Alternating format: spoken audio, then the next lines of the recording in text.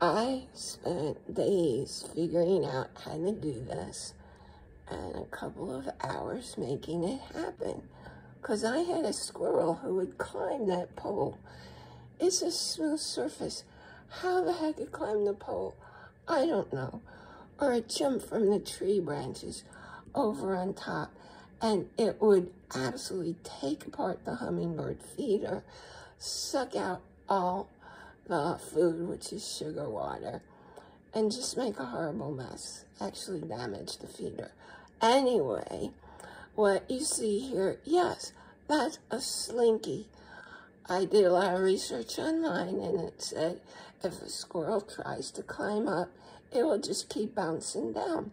I sure hope that works. Then up on top, where he used to jump from the tree and hang upside down, that's steel wool, you know, very sharp, like cutting steel wool.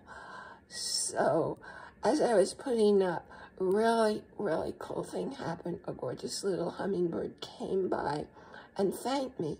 I never heard a sound coming from a hummingbird, and they've been my friends for very many years. They play with me, they visit with me, but I didn't even know they made pretty music sounds.